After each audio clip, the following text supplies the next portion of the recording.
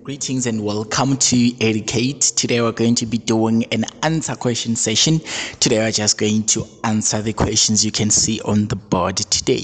So today we're going to answer question 1.4.1 up to 1.4.2. So that's basically question 1.4. So let's look at 1.4.1. So 1.4.1, it says label parts A, B, C, D, E, F, and H. So we have got the parts to label here. So A, B, C, D, E, F, and H. So let's start with A. What do you think A is? So A is basically this structure which kind of looks like a pipe.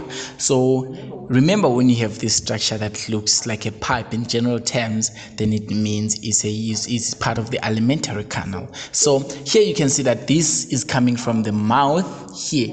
You can see that this is a person's head, and then this is the mouth. So this structure is coming from the mouth, going down, going down, going down. So what do we call that structure? It's called the esophagus or the esophagus. So is the esophagus.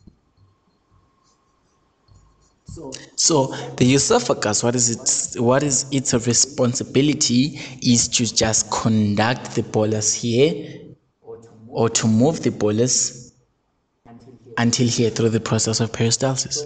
So now we go to structure number B. So structure B looks like a sac. You can see here. So how do we identify structure B? You can see that you have identified structure A with this, which is the esophagus leading to structure B. So wherever the esophagus leads to is called the stomach. So the stomach is basically responsible for the churning of the food during the chemical and the mechanical process of digestion. So we now go to structure number C. Okay, so yeah, number C. You can see number C is kind of a leaf-shaped structure. So by the leaf shape, we can identify it. And we can identify it because you can see it's just underneath the stomach, above the transverse colon, and connected to the duodenum. Therefore, it is called a pancreas. So certain things help you to identify a part.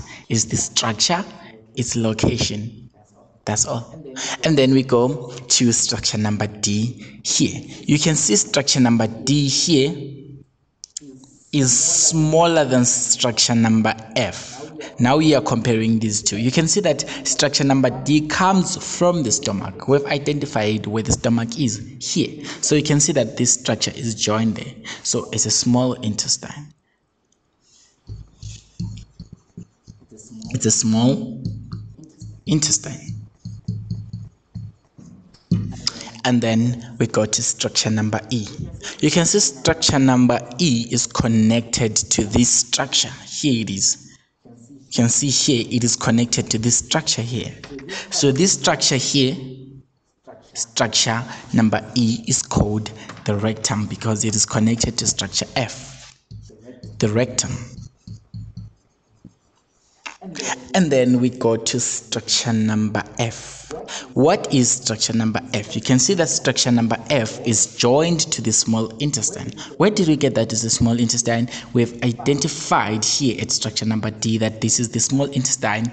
It leads to structure number F, which is otherwise called the colon. So you can just say this is the colon. You don't have to be specific as to is this the descending, the ascending, or the transverse colon. So this is basically a colon. And then we now move to structure number H. This is the last structure we are told to identify. So structure number H, how can you identify structure number H? Structure number 8 is just behind the stomach and is connected to structure number G here. This is structure number G here. So it's connected to structure number G. So how do you identify it? You can identify it by its position, and it's also connected to the pancreas. You can see that this is the pancreas as we have identified. Therefore, structure number H is the liver. Remember, according to the digestive system, the liver is connected to the pancreatic duct, or the pancreatic vessel, or the pancreatic pipe that just moves bile and pancreatic juices. Therefore, we can identify that this is the liver, the colon, the rectum, the small intestine, pancreas, stomach, and esophagus. Now we go to question number 2. 1.4.2 says write the letter only of the part. So be careful on answering such questions. Letter only. When they say letter only, they want you to write only the letter, nothing more than the letter. So you have to write which letter represents a certain part. So write the letter only of that part that stores bile. Remember that bile is produced in the liver and it is stored in the gallbladder. How do we find the gallbladder in here? The gallbladder is situated under the liver and is connected to the liver using a certain duct.